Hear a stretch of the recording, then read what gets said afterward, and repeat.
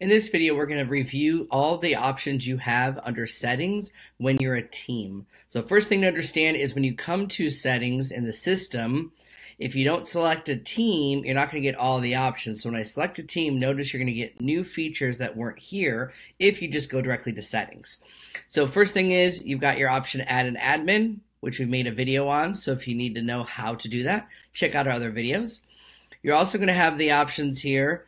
For contacts, this is all normal. Sales pipeline is going to add team permissions. This is related to, do you want people on your team to create their own opportunities, or do you want all opportunities to originate from this team view? So it's defaulted now back to, yes, all team members can create private opportunities within our market center, meaning they can create their own opportunity. You'll still have access to see it, but it's their ability to create their own versus you having to initiate it and then assign it to them. If you don't want that to happen and you want every opportunity to come from the team originally, you would select this no option. This would mean they cannot create their own opportunity and all opportunities have to be originated in the Rainmaker's account and shared. Or you can select specific agents to do that too and allow others to be able to create their own opportunities. So we'll leave it on the default. Under Opportunity Archive, nothing different here. Now team management. This tool is really made for expansion to add multiple teams and say, hey, we have an expansion team in this area and that area. It's a little more advanced. Most of you, the team management side of adding buyers and admins to your team that are in the KDB system are done by the MCA right now.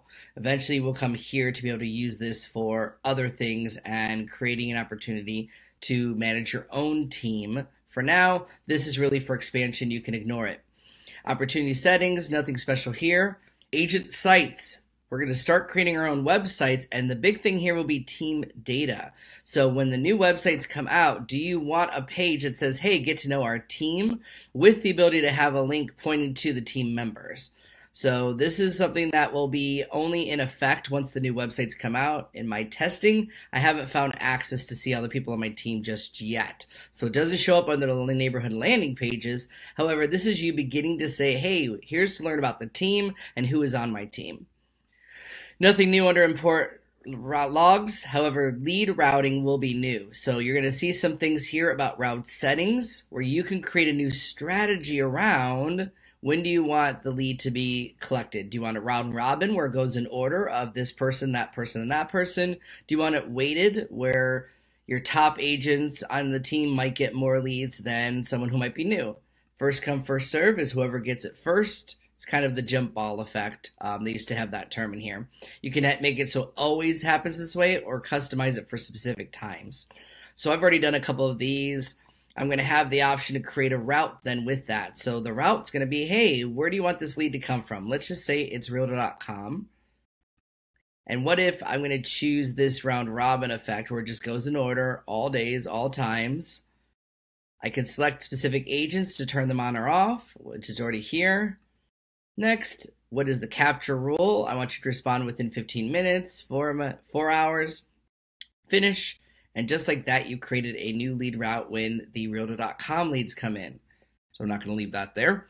Route settings and then team stats. This will tell you who's on the team, how many leads were given and captured, and if any were assigned. So this is only related to, did you set up the lead routing and what happened and the statistics around that. Your marketing profile is still just for you. However, you can put in your information about the team here. So you want to make sure you've got your team name. You're going to make sure you've got information in here and biography about the team. Fill in all your information, your logos, and everything that you need. Your mobile app. They've added these new options now for Facebook Pixel and Google Ads. That's brand new. And that is it. So this is how you're going to manage all the settings under your team. Thanks for watching. If you enjoyed this video, give it a like.